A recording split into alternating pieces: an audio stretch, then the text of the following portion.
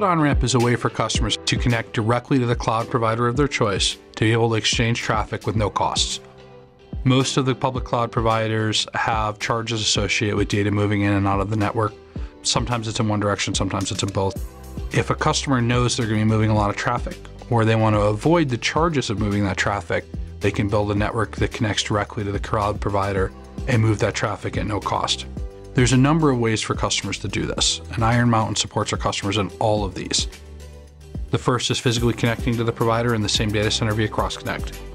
The second, and this is probably more common at Iron Mountain, when a customer will leverage a transport technology like a metro wave to reach a strategic interconnection point where the cloud provider has a router. The third option are the SDN solutions, and this is where we'll build an Ethernet virtual private circuit between the customer's cage and the cloud provider of their choice. And that can either be done via the Iron Mountain Cloud On-Ramp product, or via an SDN partner, or via a cloud partner.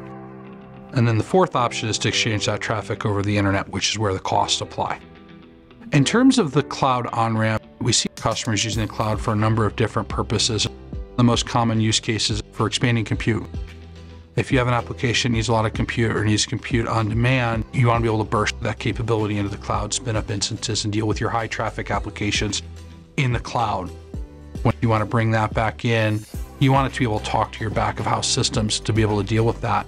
Cloud on-ramp gives you that connectivity and that capability of having your burstable high scale applications over here in the cloud while being able to maintain your high security applications in your own infrastructure, making sure the two can talk and you have got secure, cost-effective connectivity between the two.